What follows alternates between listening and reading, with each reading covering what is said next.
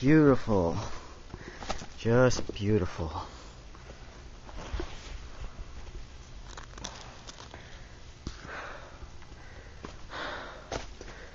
Oh man. Look at this. Bars on windows. Excellent protection.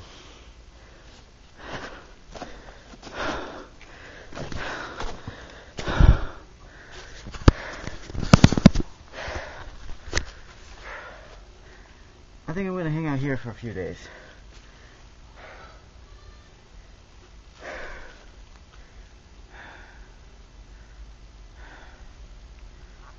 Alright, I'm going to do a Red review. Movie of recently...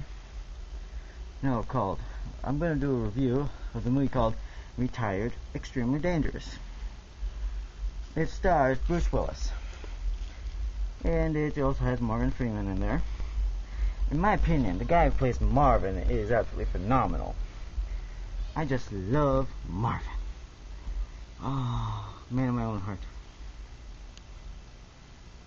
And no, I'm not in love with him. I just admire what he is and what he does, okay? He's off the grid. Much like me. And if you any of you guys give me baloney about being not off the grid, let me put it this way. If I really want to disappear, I'd be gone tomorrow and you guys wouldn't even see me. Forever. Okay? Well, anyway, in Red, basic scenario is, 4 ex-CIA agents, are suddenly being targeted for an attack for some unknown reason. So they go on a hunt to track down and kill the person responsible for wanting them dead.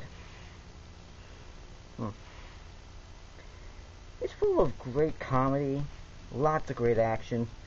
Favorite moment is in the trailer, when Bruce Willis steps out of the moving cop car and gracefully walks right towards the guy shooting at him. Just empties round after round after round into that SUV. Absolutely phenomenal. That's obviously computer generated, but nonetheless extremely impressive. Everything in it is borderline believable. Everything else is true. So basically they make it like these super advanced operatives that can do all this cool stuff, and they make it believable because in reality they don't take it up and beyond the laws of physics or such. They make it 100% believable. They don't hide the film underneath fake graphics. They make it all believable, which makes it all much better. Excellent one-liners, lots of good fighting, great comedy. I'm giving this movie at least 8.5 to a 9. So that is my review on Red. Retired, Extremely Dangerous.